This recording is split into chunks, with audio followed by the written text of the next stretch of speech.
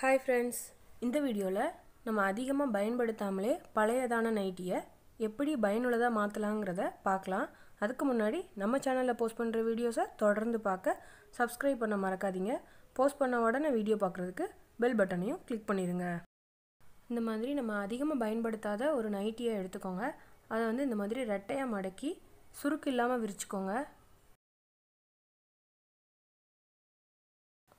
இதில் நமக்கு எந்த சைஸில் வேணுமோ அந்த குழந்தையோட ட்ரெஸ்ஸை ரெட்டையாக மடக்கி வீடியோவில் காட்டுற மாதிரி வச்சுக்கோங்க.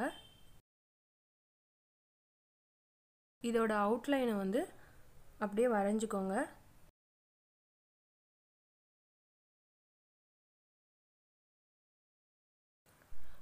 அதோட அவுட்லைன் வரைஞ்சதுக்கப்புறமா 1.5 இன்ச்சு கேப் விட்டு அது அடுத்து இன்னொரு அவுட்லைன் வரைஞ்சிக்கோங்க.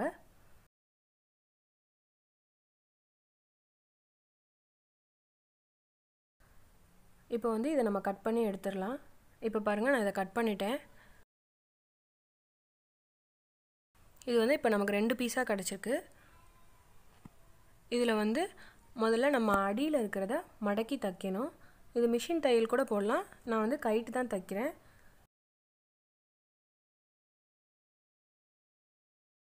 இப்போ பாருங்கள், நான் தைச்சிட்டேன்.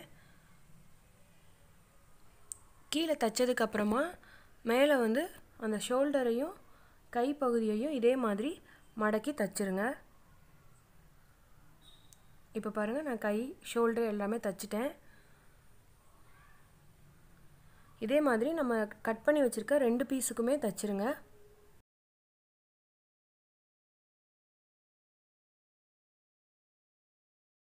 இப்போ நம்ம 2 பீஸையும் ஜாயின் பண்ணலாம்.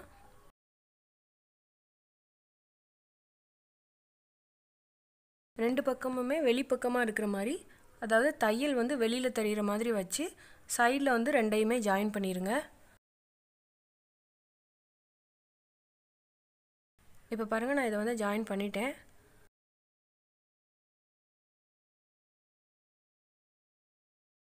இந்த ஷோல்டரில் மட்டும் சின்னதாக தைக்காமல் விட்டுருக்கேன். அந்த இடத்துல நம்ம கொக்கி வச்சு தைச்சிக்கலாம். இதை இப்போ நம்ம திருப்பி விட்டுக்கலாம். இப்போ பாருங்கள், இதை நான் சுடிதார் டாப் மாதிரி சைடு ஓப்பன் இல்லாமல் தைச்சிருக்கேன். அடுத்ததாக நம்ம அந்த ஷோல்டரில் சின்னதாக தைக்காமல் விட்ட இடத்துல இந்த மாதிரி கொக்கி வச்சு தைச்சிக்கலாம். இது சில நேரத்தில் தலைவலியாக போகலைன்னா இந்த மாதிரி நம்ம கொக்கி யூஸ் பண்ணும்போது கொஞ்சம் சைஸ் தலைவலியாக போகிறதுக்கு பெருசாக இருக்கும். அதுக்காக இந்த மாதிரி கொக்கி வச்சு தைச்சிக்கிறேன்.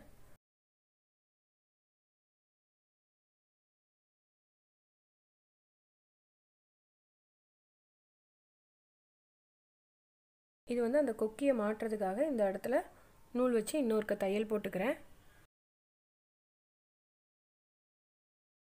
இப்போ பாருங்கள், நம்ம கொக்கி தைச்சி முடிச்சாச்சு. அடுத்ததாக இதில் நடுவில் டிசைனுக்காக இந்த மாதிரி ஒரு ஃப்ளவர் நம்ம ஒட்டவும் செஞ்சுக்கலாம் அல்லது தைக்கவும் செஞ்சுக்கலாம். அடுத்ததாக செகண்ட் யூஸ் என்னன்னு பார்த்தீங்கன்னா, நம்ம கட் பண்ணதில் மிச்சம் இருக்கிற பீஸில் இந்த இடத்துல இந்த ரெக்டாங்கிள் ஷேப்பில் இருக்கிற இடத்த நம்ம கட் பண்ணி எடுத்துக்கலாம். இப்போ பாருங்கள், இதை நான் கட் பண்ணிட்டேன். இதை ரெட்டையாக மடக்கிக்கோங்க. இதோட ஓரத்தில் மடக்கி ஒன்று போல் தைச்சிடலாம். இப்போ பாருங்கள், நான் இதை தைச்சிட்டேன். இப்போ இதை திருப்பி விட்டுக்கலாம். இப்போ பாருங்கள், இது நமக்கு ஒரு பை மாதிரி கிடச்சிருக்கு. இதுக்கு கைப்பிடிக்கு நம்ம ஆல்ரெடி கட் பண்ணும்போது நைட்டியோட அடியில் இருக்க பகுதியில் தையல் போட்டே இருக்கும். அதை நம்ம கைப்பிடிக்கு கட் பண்ணி எடுத்துக்கலாம். இந்த மாதிரி 2 பீஸ் கட் பண்ணி எடுத்தாச்சு. இதை கைப்பிடியாக நம்ம இந்த இடத்துல தைச்சிடலாம். இப்போ பாருங்கள், நம்ம அழகாக ஒரு துணிப்பை ரெடி பண்ணியாச்சு.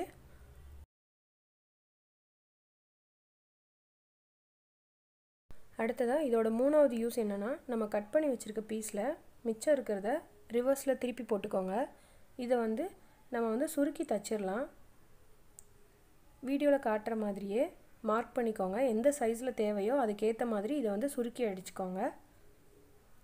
அடியில் நம்ம கட் பண்ண பகுதியையும் மடக்கி விட்டு ஒன்று போல் ஒரு தையல் போட்டுருங்க.